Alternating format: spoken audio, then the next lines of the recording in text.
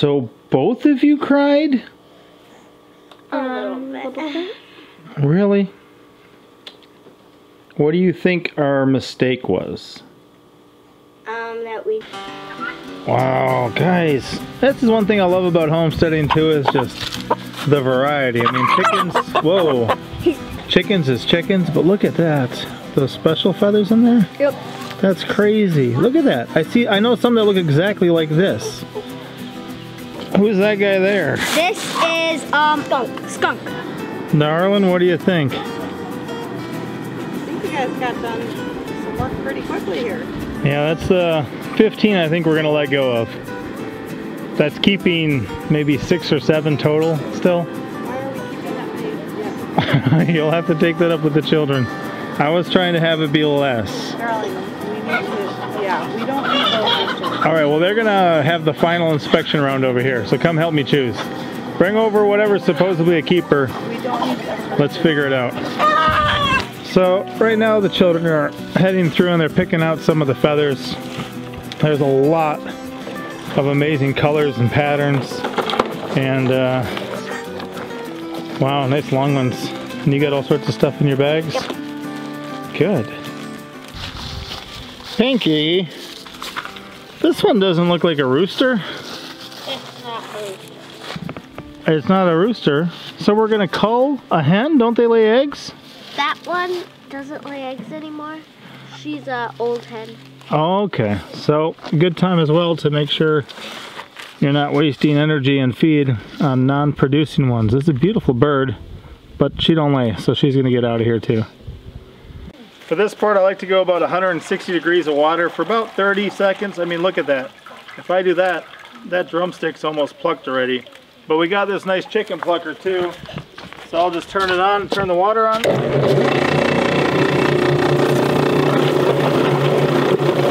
it for a spin.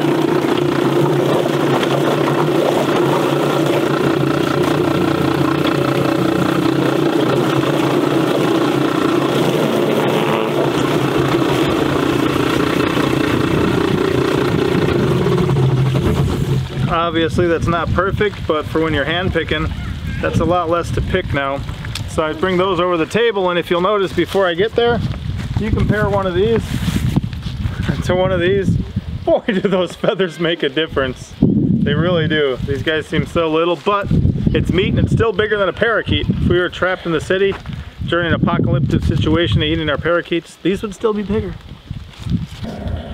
We got the first 2 in the cooler. They're not bad birds, and they are made of chicken, so excited about that. Here they taste just like chicken. So got a few to go, and actually guys, except for one little black phantom running around, these 3 here are the only roosters on our homestead right now. So we've got that olive egger in the back, Frank's Red Hot, this barred rock looking one, and that partial buff Orpington one. So things got kind of hard and difficult. Were tears shed? Yes. Did we all cry? No, we didn't all cry. But we'll get to that in a minute. Bug, can you come here please? Stand next to your sister. What did you shoot at the chickens earlier? Well, working as a team, we can do a really good job, right? Yes. Do even you get jobs to do? Yeah. You come out and help too? Yeah. Not in that shirt, you're not gonna. Look, here's the chicken. That's a chicken. Is that one alive? No. Oh, you took it right out of the egg before it came out alive? No. Did you throw the baby chick over by them? The fake one? Yeah. Did one eat it? Yeah. No. Look. Yeah. They're cleaning them. And the fake chicken is in there. Hold on. Look at that bugger. We have to be careful what we let the chickens have access to. Pinky, why don't you pull that out and let's see. Look at that, guys. They have these little slingshot fake chickens. I think I might have to cut it open. Yeah, I'm gonna have to cut it open and get it out, I think. Well, go cut it quick and bring it back. Bug, you can't throw toys to the chickens. They'll gobble them up. This is proof. I heard you say about shooting that fake chicken at the chicken earlier. It ate it. It was in its gizzard. What do you have to say for yourself? That's pretty cool. That's pretty cool, buddy. There it is, look. Aww. Let's see. Bug. Did you know chickens were cannibalistic? Yeah. Yes. Apparently. It has a passion fruit seed in here. Look at that. Good ID. Passion fruit seed. I tossed the old passion fruits in there, and look at that grit too. Wow, child. So you cleared that much space in here?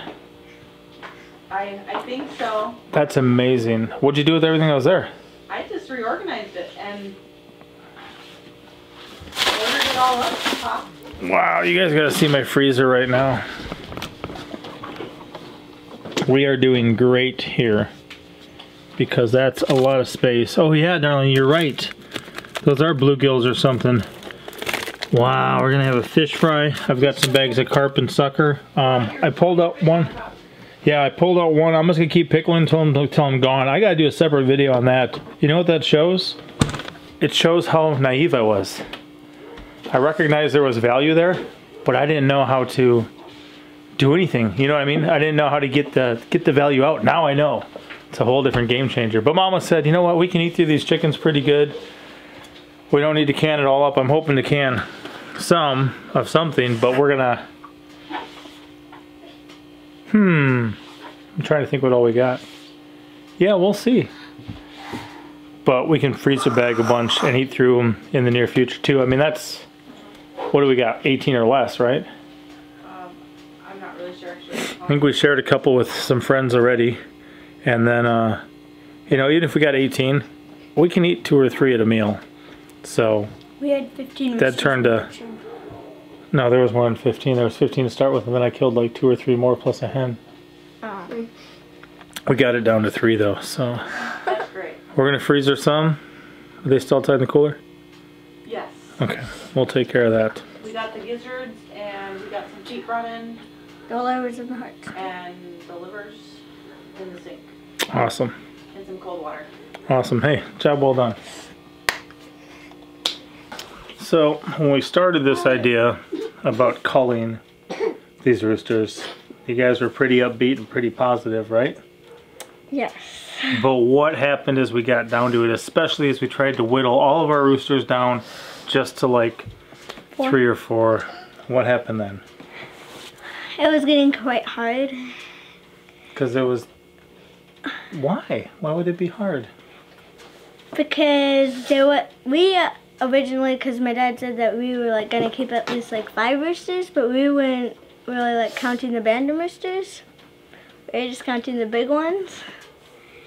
So Pinky Pepper, she said that we were gonna keep like 5 of the big roosters, and then she picked them out. But What didn't she pick? my rooster, The one that you had? So how did that make you feel? sad. Sad. Did you cry? A little bit. A little bit? And in the end, did we keep the one that you got? One of them. Yeah. One of them. And do you think in the end, do you think that we made good decisions with the roosters that we kept? Yeah.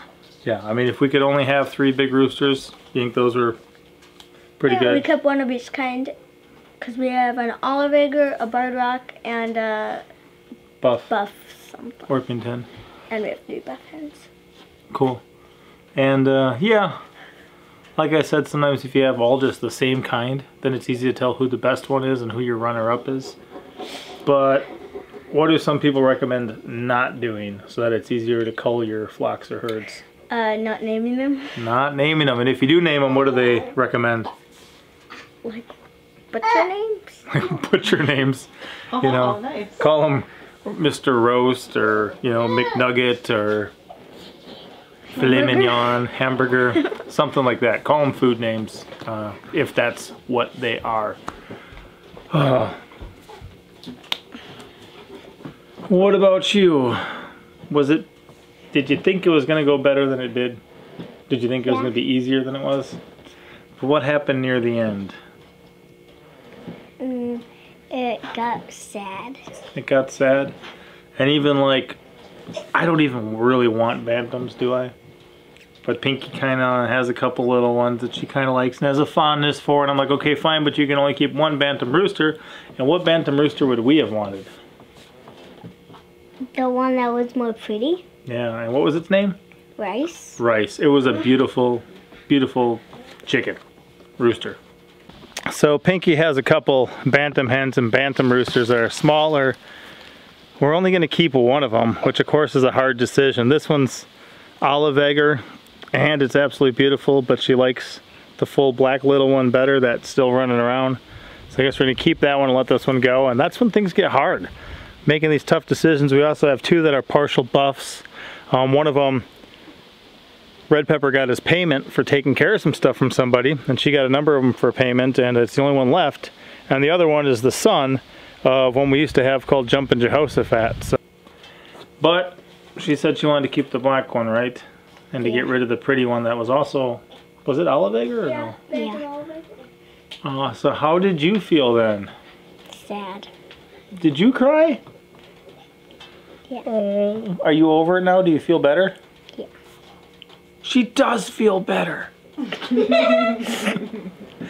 Would you do it again though? Yeah. Yeah. And you can be happy to eat them chickens? What's for dinner, darling? Tres chickens dinner. Tres pollo? Pero que sí. Darling. Woo! There's vegetables in that one there. Yeah. Nice. When I Darling. put her over, they jumped in. Alright. Is it time for being happy and not sad about the dead chickens? Yes. Alright. It's time for rejoicing. How about you, child? You were shedding tears last time. Are you happy now? Yeah. Think you're gonna taste good? Yeah. They better. Oh yeah, they stop. You do it. What happened?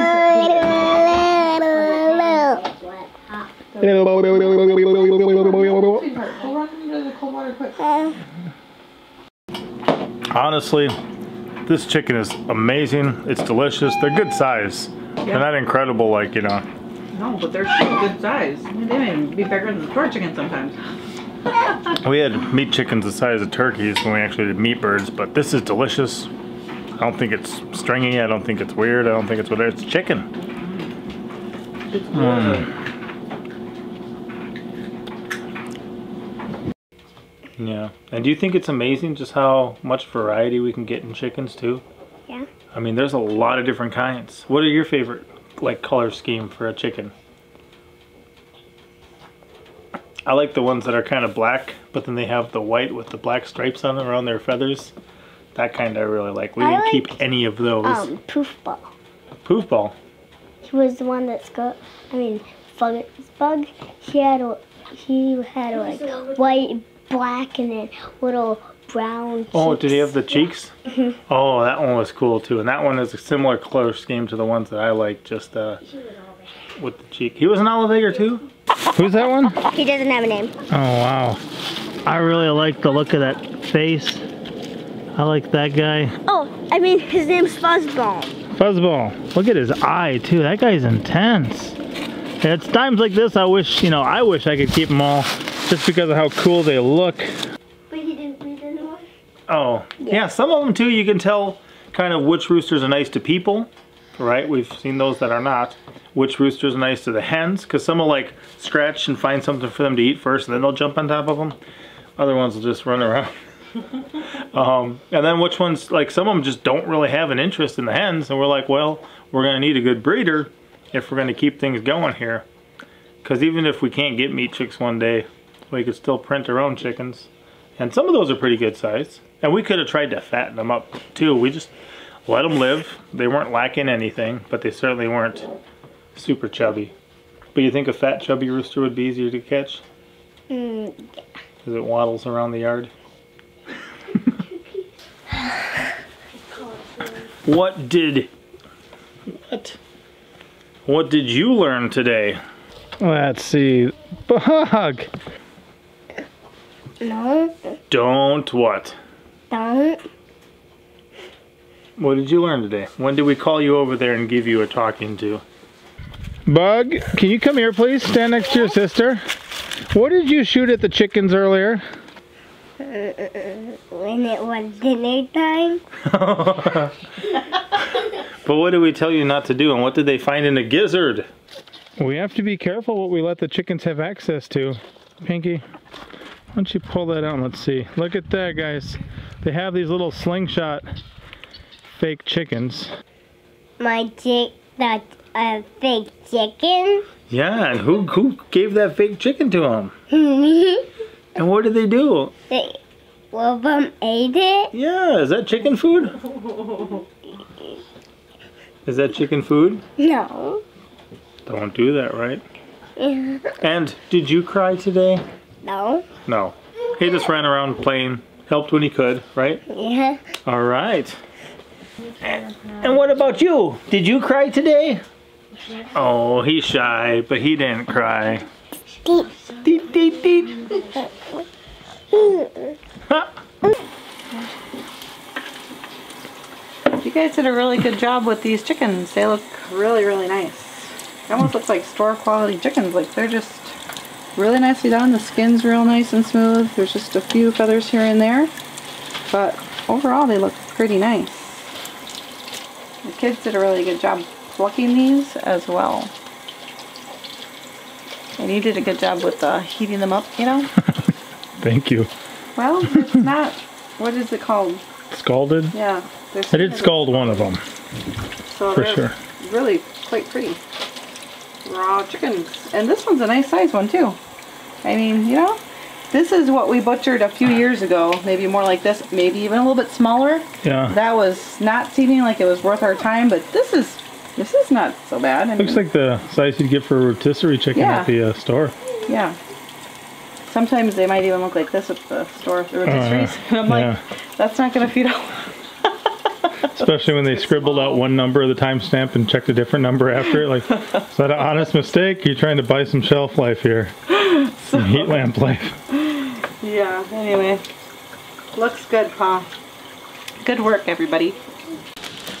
Well, son, heading into this thing, you thought it'd be kind of easy and, you know, just kind of whatever. We'll butcher the animals, we'll have some chicken, and that'll be that.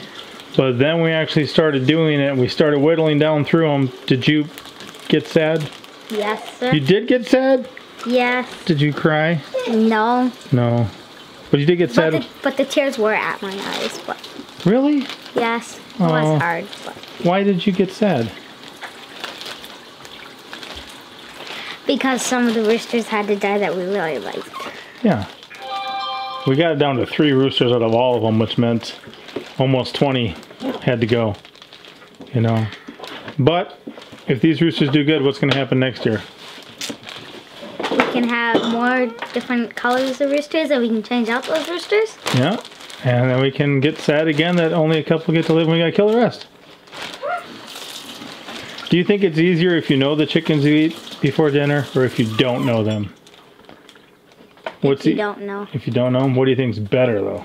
If you do know them. Yeah, I agree. Thanks for hanging in there and helping. Bag time. So what about you, child?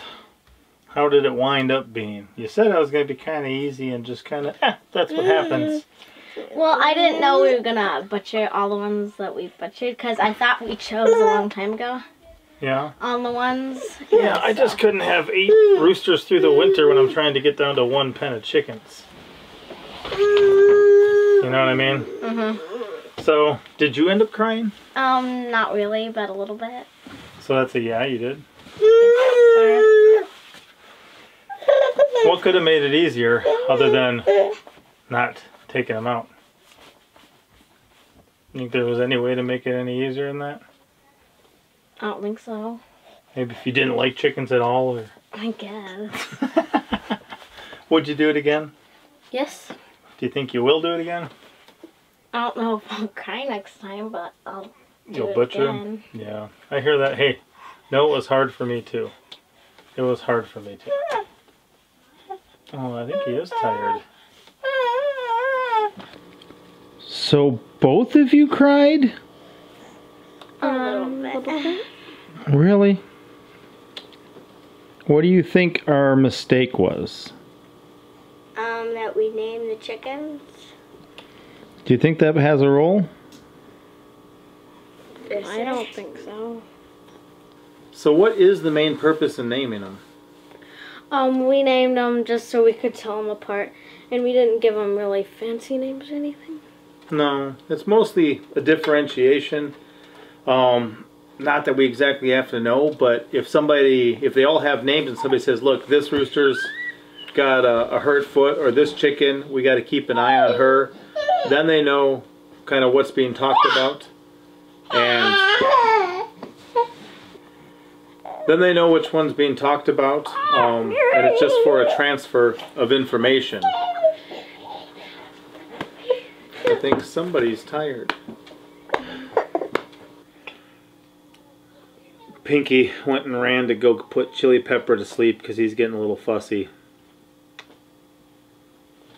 You know, no matter what, the beautiful bird is gonna die anyway. So it's sad either way, but... Yeah, whether they have a name or not. Yeah. It's sad to end the life. Is it sad if they just die on their own and we don't get to eat them? Yes. Is that worse, you think? I think it might be. I think it is. Yeah. You know, I think it's worse for the animal because then the animal usually suffers or gets killed by an animal. You know, if we dispatch them on our own, it's pretty quick. They get a brief moment of pain, as opposed to dying from sort of sickness or illness or injury, or getting killed by wild predators. And how many do you think we lost this year to predators? Maybe chickens, maybe like 3, I think. Really? Where a predator actually got them? Yeah. Huh. Was it this year or last year? Oh, Pinky's off camera going 0, 0, 0. What? So I think in previous years, Yeah. that must have been last year. In previous years, we have lost some to predators. This year, I couldn't think of any hawks, any owls, any raccoons, anything like that we had going on. And I don't think we lost many to illness or anything like that. Every once in a while, you'll get one that just doesn't do too good. Sometimes you get some that are old too. And one of the ones that we called this time was because of what? Pinky, this one doesn't look like a rooster. It's not a rooster. It's not a rooster. So we're gonna cull a hen? Don't they lay eggs? That one doesn't lay eggs anymore. She's an old hen. Because she didn't lay anymore. She didn't lay anymore. She was old. She was at the end of her life. So she can serve a good purpose creating those eggs for us, and then serve a good purpose, you know, with some chicken soup or fried chicken for us, or, you know, whatever it may be. Is it a mistake from a child's point of view to give any animal that's ever going to be eaten a name? I wouldn't think so. Yeah, I wouldn't think so. Hey, Pinky, if he's quiet with that carrot, come jump next to me. So, what about you, Pinky? Do you think it's wrong to name an animal that's going to be used for food? I don't think so. You don't think so? And you mentioned something about we didn't give them that good of names. Does that mean if you had a pet you were trying to keep forever, you'd think of a really good name for him? But if you got a other animal, you just kind of give it a name?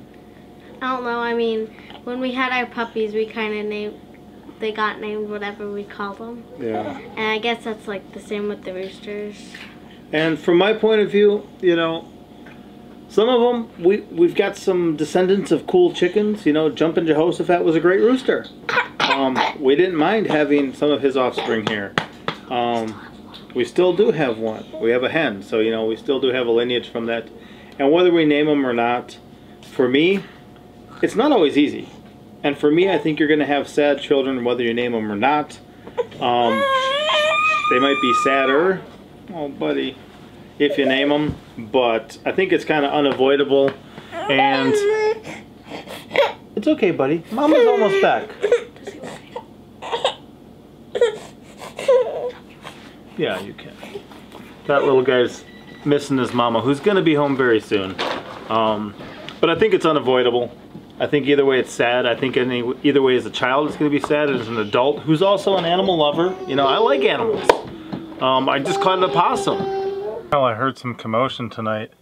This is the biggest possum I ever caught. This one's a female, but I'm gonna kind of send her a little farther away. These guys will eat ticks and do all sorts of good stuff, but also they will prey on our poultry, and in winter things get a little worse sometimes, so that's when they're more likely to kind of prey on some of our stuff. And it's actually got little fleas jumping off of it right now. Because I grabbed it, there's been a change in it, so it's stressed out at the second, which is why I'm going to make this video very short. And that's for relocating. That's not for just killing because I see it as a nuisance. You know, I like animals. I appreciate them. So to sit there and cut their heads off, not the best feeling. Even shooting deer. You know, a deer's kind of nice, peaceful animal walking through the woods. All of a sudden, boom! There I go. But we're carnivores, well, omnivores, and we appreciate, you know, meat. Even the plants that we eat, we kill. You know, we really do. So, is it a mistake? Possibly. Is it wise? Probably not. Does it have a purpose? Yes, for differentiating, transferring information as you're talking about certain ones, absolutely. We talk about some of our rams that we're going to eat, but we know which one is which because of the numbers we give them. And I think different names are easier to remember than different numbers. Yeah. You know, they are more than a number to us. Perhaps in a factory farm setting they could just be numbers, but they're more than a number to us here. So hopefully that's some stuff for you guys to think about. Did we make it through? Yes, sir. Yes, we. Thanks for watching again. Papa out.